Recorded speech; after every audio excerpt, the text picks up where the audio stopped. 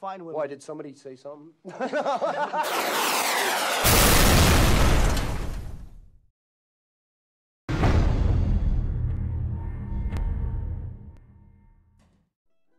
Hi all, well here we are again. What have I got in the box? Well, if you've been following my videos, as a lot of you do, you would know that I just bought myself the Hangar 9 PA18 Super Cub.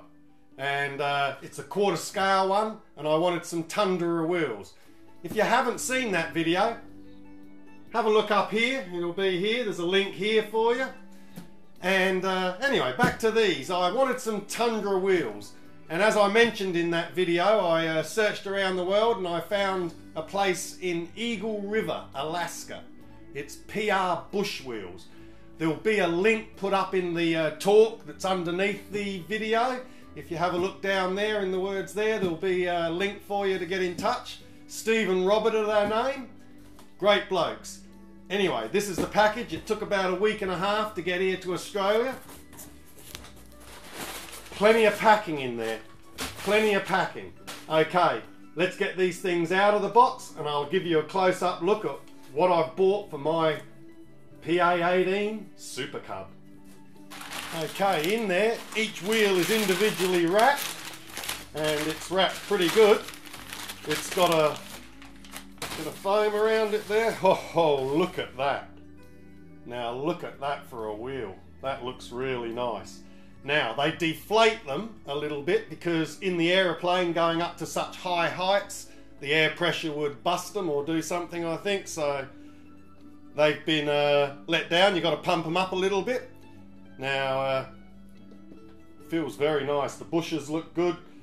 Lock nuts on it. Nothing's going to come undone there. You've got a valve here that looks very good. Looks easy to use. As you can see, they're quite big wheels. How big?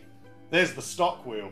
Quite a bit of difference, I think. I also got shockers. Now, people have told me that have got Cubs that the rubber bands that come with all the stock ones, they don't last very long, and rubber bands aren't going to last long here. Now these look very quality made, and they're actually got springs in there. They're made to fit. They're the quarter scale. They just replace what's already there. And a tail wheel. Now we needed a tail wheel to match these. These are in scale with it. Now this looks really nice. It's got leaf springs here. We'll have a close-up look at all the parts, I think, in a tick. You either got to put new shafts on the stock one or get some shaft covers because, yeah, this has got a thicker axle diameter than the stock one. So you can either take the stock ones out, drill out the hole and put in your own axle, or you can also get from the guys some sleeves that go over. They told me to use some JB Weld to put it on, so I've got some of that. And they just slide over. You just need some collars this size to go on the end. Now the guys sent me a pump for pumping them up. Now they don't sell these, you buy these yourself. They're just the little hobby ones to pump up footballs and basketballs and that. And they've got a little bit of plastic over here. I'll show you how it works when we do a bit of close up in a minute. There's the tyre. As you can see, it is very nice, the rubber. They've got their name around here. Positive Reproductions, 8.75 bush wheel.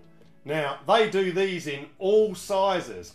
This is the scale size for quarter scale. They do a third, they do half. They even do them for the Carbon Z foam cub. Now, bush tyres just look great, I reckon, and these ones look real quality. As you can see there, the nuts in here are all self-locking nuts, so you're not going to have your wheels come apart. I don't know durability. It looks pretty good to me.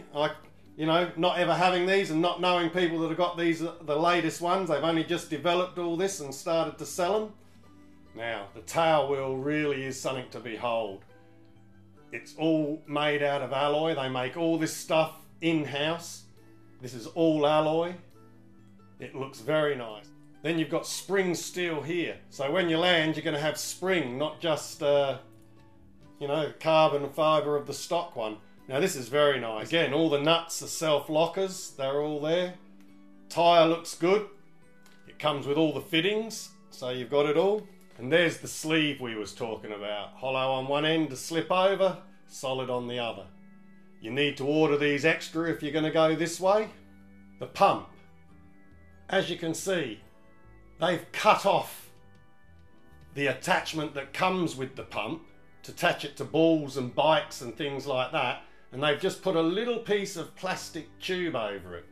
Now, if I can just show you this, I don't know if you can see that very well, but the idea of the bit of plastic is you're not actually pushing on the valve, so you're not going to push the valve in.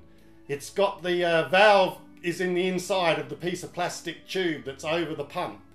So when you buy your bit of hose, you want to make sure it fits over the valve. That way you're not going to push the valve in. Put your screw back in, screw her down. It's got a rubber seal on it. There we are. I've pumped them tyres up. I was told don't pump them up too hard because you want a little bit of flexibility in them for when you're landing. Ah, that looks nice. There's the stock axle. This just slides over like that. Glue that on and you're not going to have any problems. Take your wheel and you'll need to get a collar for that end. I haven't got one here at the moment, but I'll get one soon. There's what it's going to look like on. Compared to the stock, I think this is going to look really nice. Really looking forward to this. As for the shocker, as you can see there, this is just going to go straight there. You're going to be able to have it looking exactly as it is. Very nice. The quality and workmanship looks really good. Okay, that's it for now for our look at the PR Positive Reproductions Bush Wheels. Okay, I'd just like to thank Steve and Robert from PR Bush Wheels. They've helped me out immensely here with all this gear. And if you're after anything, check out the site because they do a lot more than just quarter scale. As I say, they do the small stuff, they do third, they do half, and go and have a look at the site. I think you'll be impressed.